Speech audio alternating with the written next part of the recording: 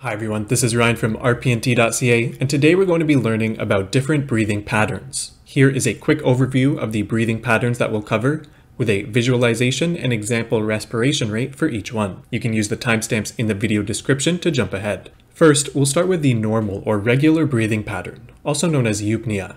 Here, you can see how a normal breathing pattern is usually visualized. It kind of looks like a nice and steady wave. This is because Eupnea is unlabored and has a nice and steady rate, meaning it remains regular and consistent.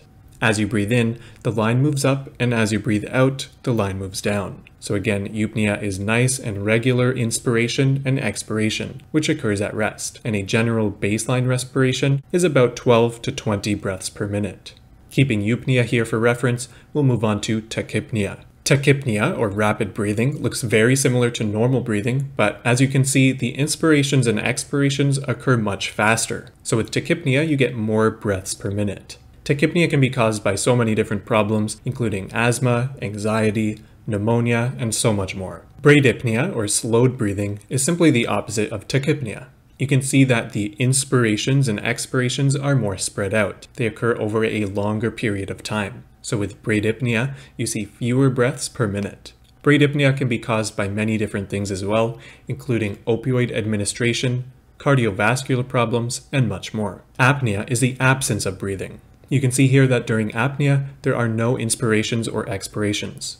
Apnea can be temporary, like during sleep apnea, or permanent following a head injury or stroke. Hyperpnea is breathing in more air than normal. You can think of this as taking deeper breaths. This is represented by a taller wave. Do note that hyperpnea doesn't necessarily mean the respiration rate is increasing. Again, it's deeper breaths rather than faster breaths. However, in some cases, you can have both hyperpnea and tachypnea at the same time. Hyperpnea may be caused by exercise, anemia, high altitudes, and more. Hypopnea is simply the opposite of hyperpnea. It is breathing in less air than normal, which is represented by smaller waves. You can think of hypopnea as taking shallow breaths. There are many causes of hypopnea, some of which include neuromuscular disease, sedatives, obesity, and more.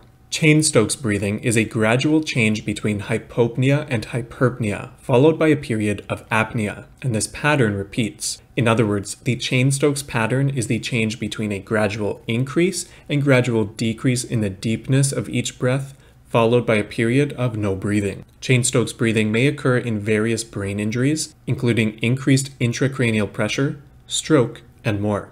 Cheyne Stokes breathing may also occur in heart failure and those near end of life. Biot's breathing is characterized by a period of hyperpnea, followed by a period of apnea, and this pattern repeats. Biot's breathing differs from Cheyne Stokes breathing because there is no gradual increase or decrease in the pattern. Biot's breathing may occur in stroke, CNS trauma, meningitis, and more. Kussmaul's breathing is a type of hyperventilation, and it is the combination of tachypnea and hyperpnea. This means a rapid respiration rate with deep breaths.